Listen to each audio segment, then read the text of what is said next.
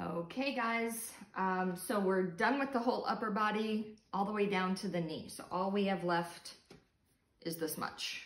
Yay! Okay, so we're gonna start with the tibia. And first thing on your list should be tibial plateau. I'm looking. Kind of, joint line. Okay. So what we're gonna do is we're gonna have our patient seated with the knee bent, and right here, your quadriceps comes down and there's a patellar tendon that attaches right here. So that's what the doctor hits when you get your reflexes done and your leg jumps. So if you feel on either side of that patellar tendon and then press down, you're gonna be feeling just these edges of the tibial plateau, okay? If you come down directly below that, now I'm on the medial condyle and the lateral condyle. And then if I feel patellar tendon right where it attaches to, and again, most people have a nice big bump right here, this is your tibial tuberosity, okay? If I start my hand, again, I'm gonna do all these on a human patient in just a second. If I start my hand at the back of the knee and I slide forward, I'm gonna run into the head of the fibula. Okay. If you start from the front and go back, it's real easy to still be on the lateral condyle and not all the way back on the head of the fibula. So come from the back forward and you'll find it super easy. Again, a lot of people, as you can see. Okay.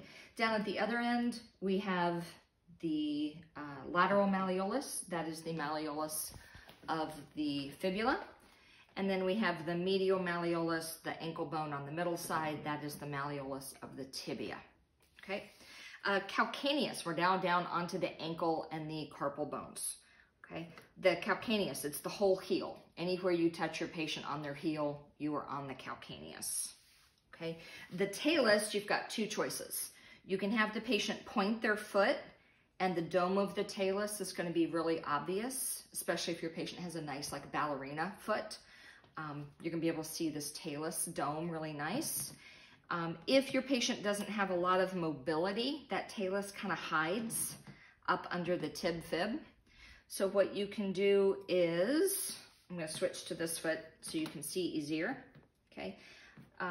Between that navicular tubercle and the medial malleolus, right between your two fingers is the talus.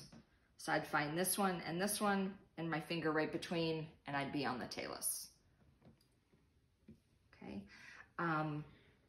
Staying on this lateral side, if I take my hand and just stroke on the lateral side of the foot, I will feel this tuberosity of the fifth metatarsal. If I stroke my hand up the inside and the medial side of the foot, I will run into the navicular tubercle. Okay. To find the cuboid, if I go between the tuberosity of the fifth metatarsal and the the malleolus of the fibula, right between my two fingers, I should be on the cuboid. Okay, let's do these with a real person. So my patient, if you'll come and sit.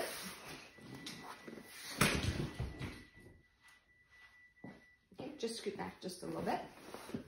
Perfect. Okay. So I'm gonna find the joint space first. So come over here, please.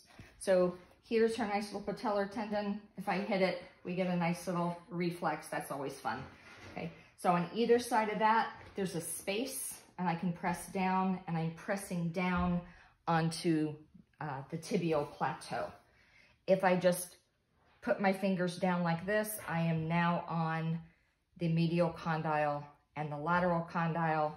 And if I just stroke down the front of her shin right here, I feel a bump. That's her tibial tuberosity, okay? If I come around the lateral side of her leg, just relax, you're good. Okay, scoot out for me 1 inch.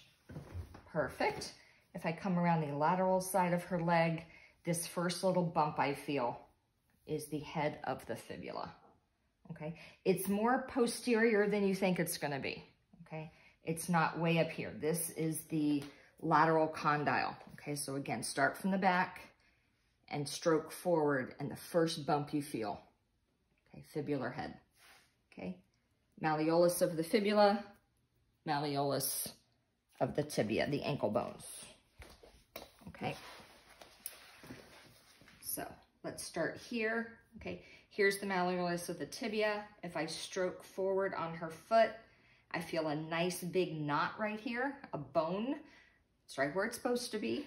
Okay, so right between my two fingers, navicular tubercle, malleolus of the tibia, that's the talus.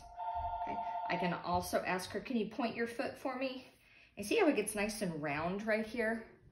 Okay, right below the two malleoli, this is the dome of her talus poking forward. Okay, relax. Okay, calcaneus. Anywhere you want to touch back here. Boop, boop, boop, boop, boop, boop, boop. That's all calcaneus. I'm going to switch feet so you can see the lateral side. If I just stroke forward, boop, I run into a bump right here on the fifth metatarsal. So that's the tuberosity of the fifth metatarsal. Malleolus of the fibula, tuberosity of the fifth metatarsal, right between my two fingers. That should be the cuboid. Okay. From here to here, these are all my metatarsals. Scrunch your toes up for me. Little toe knuckles. These are the heads of the metatarsals. And then again, relax.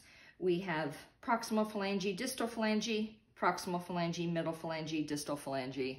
Same way we did on the hands, it's the same on the toes.